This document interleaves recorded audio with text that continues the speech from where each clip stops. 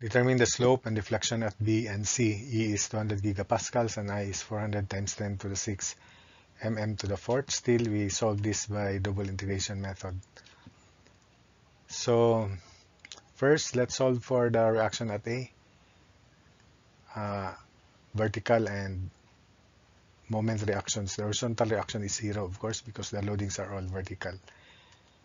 And that's MA. Let's assume positive MA always.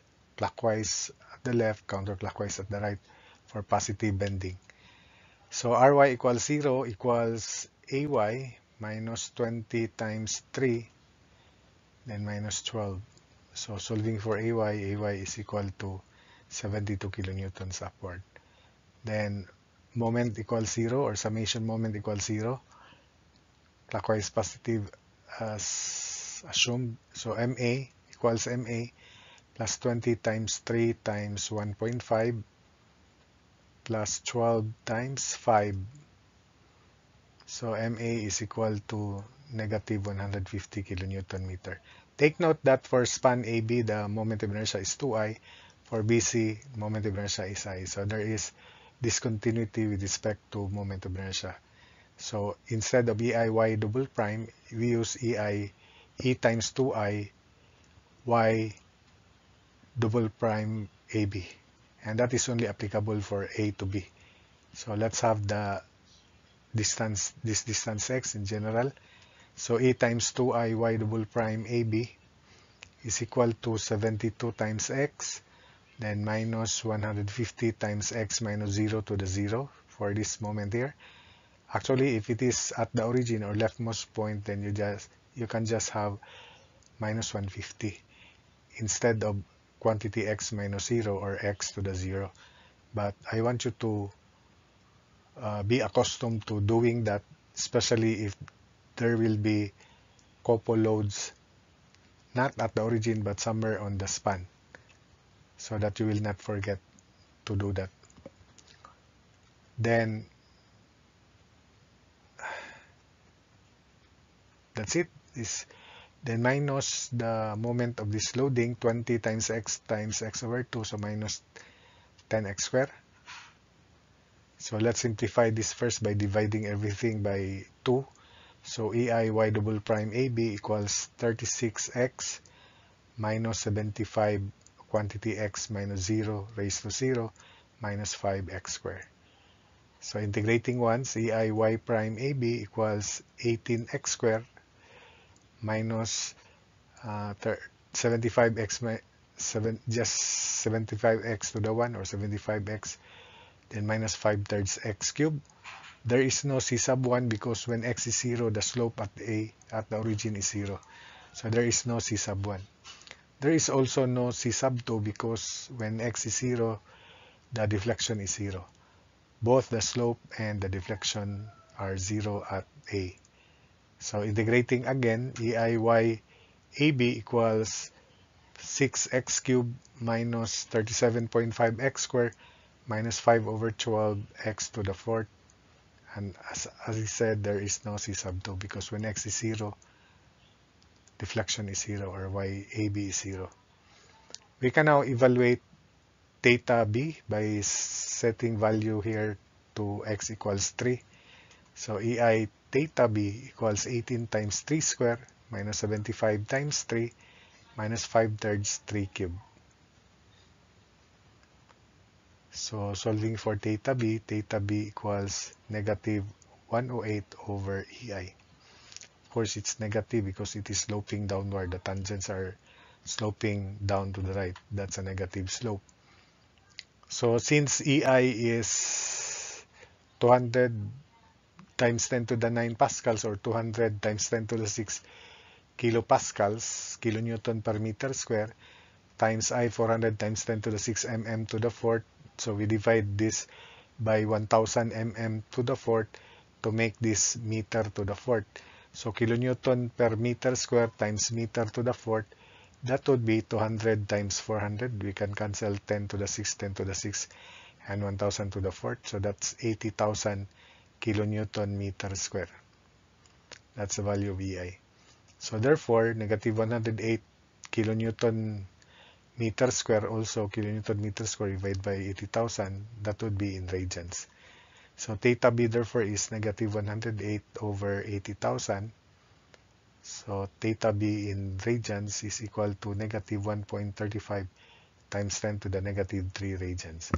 You may not put the unit radian because it is understood if it is unitless, that is in radians. Likewise, for delta b into this equation, we substitute x is 3. So EI delta b equals 6 times 3 cubed minus 37.5 times 3 square minus 5 over 12 times 3 to the fourth. So delta b is equal to negative 209.25 over EI. Then the numerator is kilonewton meter cube, denominator kilonewton meter square. So if we divide this by 80,000, it becomes meter. And since meter is a unit which gives very small value for deflection, so we convert that to mm by multiplying further by 1000 mm per meter. So that's in meter, so times 1000 mm per meter. So therefore, the shortcut to computing deflection in mm is, instead of multiplying 1000, we just divide it by 80. So whatever is the value here, divided by 80. If it is 100,000, divided by 100, that is automatic mm. So delta B in mm is negative 2.616 mm. So that's a very small deflection. Then for BC, to solve for theta C and delta C, we have to extend the load as shown, then counter it by an upward same load. And this will be our sectioning, that's X. So EI, because the moment of inertia is I for BC, so EI Y double prime BC is equal to 72 times X plus 150 X to the 0, then plus this loading upward 20 times X minus 3, the length is X minus 3, that's 3, times X minus 3 over 2, so that's 10 X minus 3 quantity square, then minus 20 times X over 2, so minus, for this loading here, minus 10X square.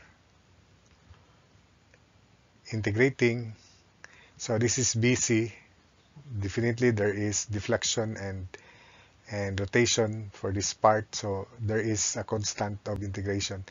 So EIY prime BC equals 36x squared minus 150x plus 10 thirds x minus 3 cubed minus 10 thirds x cubed plus c sub 3.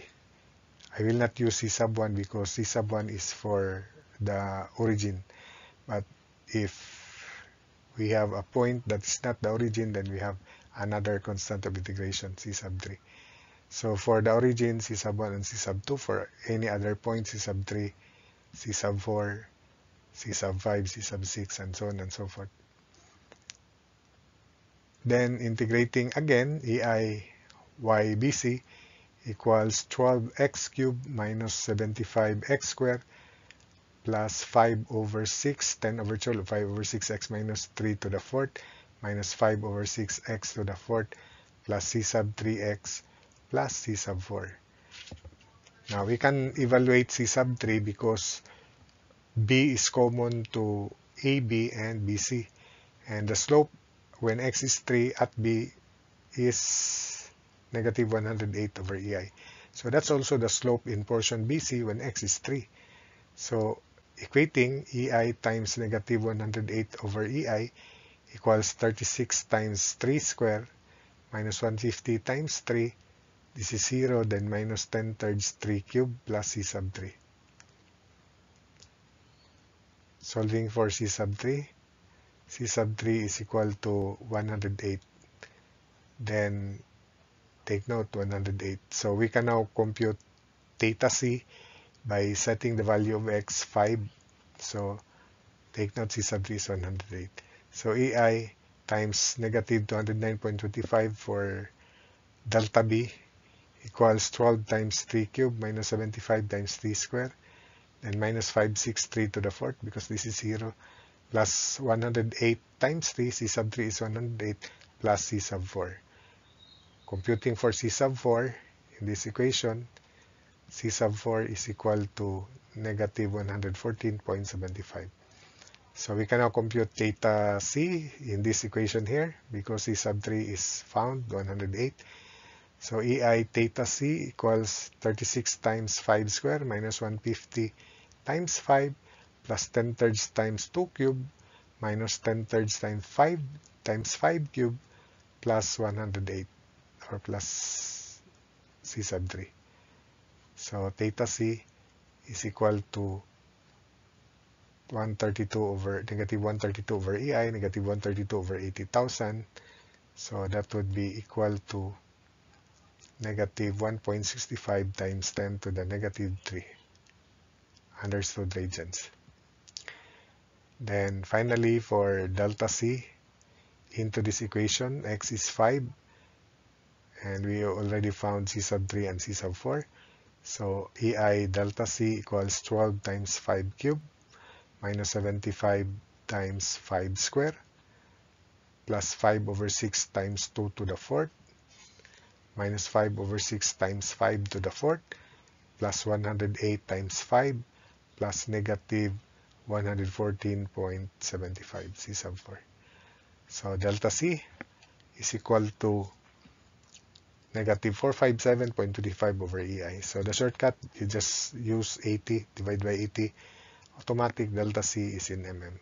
So delta C or deflection at C is negative 5.716 mm. So that's it for this problem. I hope you were able to follow the explanation and the solution.